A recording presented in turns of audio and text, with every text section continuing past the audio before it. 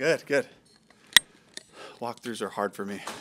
Half speed. It's not in my nature to go half speed and do things, but the guys were sharp and they were in tune. You know, we talk about not changing your level of focus with the change in tempo. So I thought they did a good job of that today. What we got? Where do you build on from a game like Monday night? Yeah, rough one, right? Just not enough plays in the game. You know, just really looking at it, and of course, like one of my skills is overthinking a lot of things and just kind of sitting there looking at it. You know, it just came down to fundamental execution. You know, throwing and catching, blocking. You know, finishing runs, all those things that we have to get better at. You know, we've had 3 performances in the regular season now, and none of them are really up to the standard that we want fundamentally. The guys are playing hard. The guys are trying. We had the right attitude on the sidelines, stayed together. But it's just something that I think that we have to grow, me included, but all of us have to continue to take those steps to grow. I know each week you're doing some self-reflection on yourself and how you can grow. Were there any plays that you wish you could have had back in that game?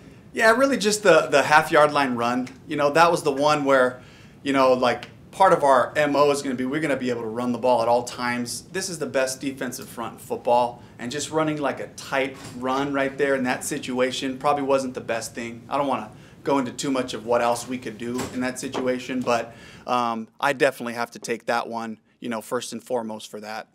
Dave, you know, you talk about you're still growing, the offense is still Yeah. growing. Bowles has referenced that. And I remember, for example, when Brady came here, Arian said it took him, you know, a smart guy like him, a veteran, till the end of November, basically, to fully absorb the offense. When is a realistic target date or expectation that you think you use every bit of your offense and that everybody will know what to do, everybody will be in sync? Yeah, I think the guys know what to do. Just the full speed reps of playing together as a unit is just the thing that's going to help us grow, learn from the film. But I don't really have a timeline. I just know that, you know, normally you'd like your bye week to be like halfway through the season or even later to kind of rest yourself up for the run. This year it's kind of a gift that's happening early where we can really look at 4 games and say, what are our best runs averaged? You know, what are our best pass concepts where the quarterback looks rhythmic and we're putting Mike and Chris in the best possible situation. So we got another opportunity here to put some more things on film to really start to hone in on that identity, but I don't want to rush anything. I don't want to make any wholesale changes, you know, schematically or personnel standpoint at this point while we're still gathering information and really trying to learn the offense. After watching the game, how much has the efficiency on first down played into the struggles a little bit? Are you winning enough on first down to set you guys up for the rest of it? Yeah, the first couple weeks we were efficient in the run game. Our play action hasn't been where I'd like it to be. You know, we just a near miss on DT on a crossing concept, you know, where we had them dead to rights in the coverage. We got to make those, you know, and there were just some things like that that came up in the game where I feel like the mix is good. I feel like we have the right mentality with what we're doing, and we just got to execute and finish the plays. Baker had mentioned yesterday of being more aggressive on offense. Are you seeing that as well? No, not really. We're taking a good amount of shots. I mean, you're seeing some balls, you know, like the biggest thing is like how many balls over 40 yards, air yards, are we averaging per game? And we're right around with the number of plays. We're right around what you want to be, what we want to be. And if you look league-wide, you know, that's kind of, we're being able to do that. Getting more turns is really the deal. We didn't have enough plays to take more shots, but we put the ball down the field a good amount. But again, the one thing I wasn't going to do against a really good front is just think we could just drop back and just put our O-line in a pass protection mode right away like that, especially with our defense playing as well as they were early on in the game. So Baker yesterday, I was like, he seemed pretty positive. You know, I know he wants to win. Yeah. He's like, take nothing away from the Eagles. That's a good defense, but everything that we didn't do or mistakes was correctable. Do you feel the same way? Yeah, I think you hit it right on the head. You know, again, if it was schematic things, if there were wholesale changes, then I would be more concerned. But when you look at the tape, you know, we're talking about throwing and catching. We're talking about taking care of the ball, you know, with an interception and a fumble, our first 2 turnovers of the year. It just makes it harder against a really elite team. I mean, that's, you know, we talk about championship football, wanting to be a playoff team. Those are the types of teams that we have to be able to make those plays on. They made theirs. We didn't make ours, you know. In terms of following a plan or doing what you want offensively, I would think 2 turnovers in 3 games has to be one of the most encouraging parts. What do you think has been the key to limiting those mistakes so far? The decisions of the quarterback, the timing and rhythm of the receivers, tight ends, backs in the pass game, so that we can get those out. Obviously, protection. That was a real bright spot too. Just that late drive that we had, where we went down the field throwing the ball a little bit, right? And that's kind of the first time that you've all seen us really just kind of spread it out and go after it. Other than the 2-minute drive in Minnesota, So that was just really encouraging for me, so that I can start growing my confidence in, hey, look, we got this whole other phase that we can do to have positive plays as we mix in, the identity of what we're doing. When you look at the running game, it looked like you went away from some of the mid-zone and wide zone stuff against the Eagles, a lot more duo. What was the thinking behind that? Yeah, just set it up here, and just kind of trying to get double teams on some really good players inside. When you start going laterally, you get a little bit thinned out. So, having played against the Niners, the Rams, teams like that, Arizona put some really good fronts at us.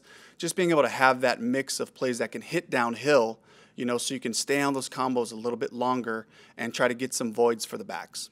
So this game's going to be real loud. We were talking to Tristan Wirfs yesterday, and he's like, you know what? We did pretty good against Minnesota. It was loud there. We're pretty good with the signals, hand signals. Anything special you got to do for these guys? Same approach. We really took that Minnesota game seriously. We really take this one seriously with the noise. So kind of the same approach that we went into that with, handling that, being able to communicate non-verbally. So very similar approach. If it ain't broke, don't fix it. So we're going to just try to do the same thing from a pre-snap standpoint. Has Chris Godwin been involved enough in the offense to your liking, or has the defensive coverage kind of dictated Mike Evans popping off to begin the season? Yeah, I think, again, 40-some-odd plays, so like Mike really got a lot of his targets at the end. Otherwise, we're looking at two guys that really didn't produce. So, again, that's on me building a plan that puts those guys in with opportunities. But, I think it's honestly just kind of learning guys. We had some near misses on Chris for the first 2 weeks, that really could have been bigger days for him. So just making sure we capitalize on those opportunities down the field, especially like the Bears game. We just missed him a couple times. That would have been a huge day for him. So we're designing it to go to Mike and Chris. That's not a surprise, and I can say that here. We're designing our plays to do that. And then Baker also just has to be true to his reads and where his best matchups end up coming from. But when you play a team like the Saints, Yeah. where, especially when they've got a guy like Marshawn Lattimore out there, Yeah. It's no secret that him and Mike Evans, they go at it a lot, and those are some really hard-fought battles. Are you getting enough out of your tight end play, though, when teams do really key in on Mike and Chris? Are you getting enough out of those guys? Yeah, absolutely. I feel great about Cade. Coe and Wells really, in what we're asking them to do, they're doing a fantastic job. And Cade made a huge catch early on, got an explosive play with just a great, stretch out catch there. So, but again, it's more really focusing on Mike and Chris. The ball will go to everybody else as the coverage allows. Being an RB1, obviously the attention is going to be on him when things aren't going well, when they are going well. But the focus obviously is on him. But you guys are tied for last for yards per carry. Right. For one, what's hampering maybe the running game? It can't be just obviously Rashad. Yeah, I think it's just rhythmic. I'm really excited. Not that every run has been blocked perfect, but I'm excited about the guys getting guys covered up. And then at this point now, it's just about building the right mentality in the run game, and then for them, just reps. Just seeing the mid zone, seeing the downhill stuff, seeing the gun runs, kind of feeling where those voids are going to be, and I think that'll help to, really boost Rashad's confidence in being decisive in some of the runs. So I think that, again, that's just a rep thing at this point, with 3 games, that we have to just continue to stay with it. And I think the one thing you'll learn is I'm going to be a little bit stubborn about running that ball and having that balance. It's not going to be that we're just going to run it every time, but in our self-scout up to this point, it's been good balance. And so I think we'll continue to improve as they get more reps and more rhythm with the runs. Todd had mentioned that there maybe some runs were there that is kind of the dirty runs that he's trying to do too much. Were you seeing that as well? Maybe a little bit, but in general, I think coach is making a good statement there about what he just sees, from the flow of a game. And I think a part of the mentality we're trying to establish here is if you're a running team who throws play actions for those guys, for the line, for the tight ends, for the receivers on blocks, for the running backs, it's got to have an aggressive mindset. We're not where we need to be. as a group with that mindset running the ball yet. When you look at the Saints front seven on defense, they've undergone a lot of turnover, especially on the defensive line. Yeah. But there's a couple of veteran stalwarts that have been there and done that for quite a while Yeah. in New Orleans. Demario Davis, their Mike, and Cam Jordan. What do you see from those two guys this year on film? Oh, I mean, they haven't lost a step. They look fantastic. Cam still has all of his power. He's got great hands, you know. Demario, he's big on just kind of evaluating the formations, taking his shots when he feels like he can. And that's something that we have to be aware of, you know, that he's going to take his shot, so have your eyes up, you know, 56. The runs are a lot more successful when we put a hat on 56. So they look great. They look fantastic.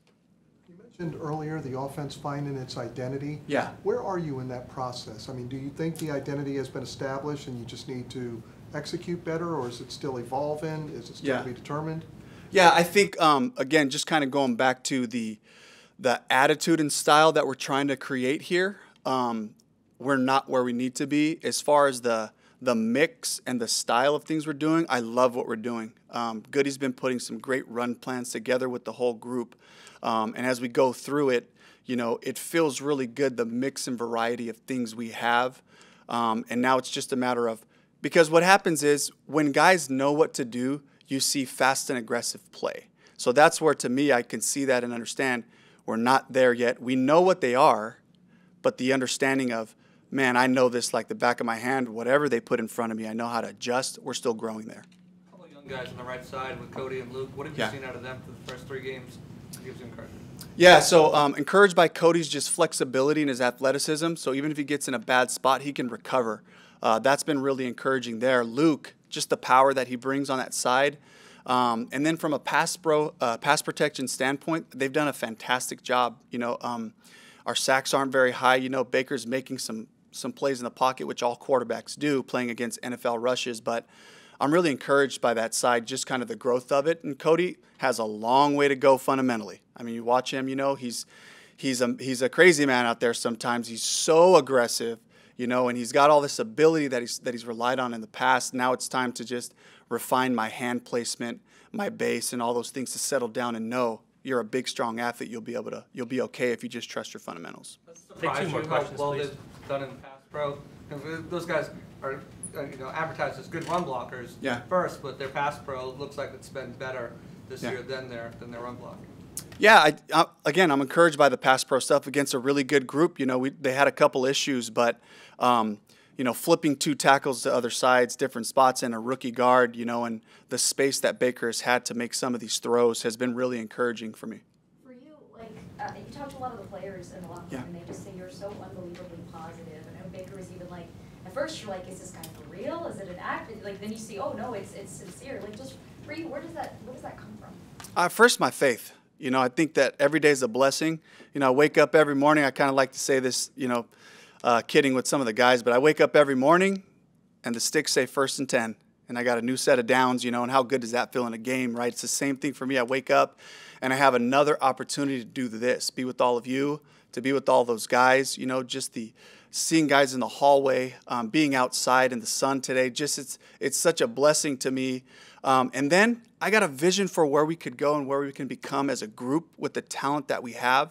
So a lot of the issues that you guys are talking about, they're real, and it weighs heavy on me, but it doesn't deter me because I see this unit coming together with these skill outside, these special players outside, this group of running backs that are going to grow into what we want, and this offensive line that really we have the talent to do whatever we want to, you know. So that thought propels me forward through a rough game like Monday night that, hey, we needed this experience to see, guys. Now we've had 3 games where we haven't been sharp.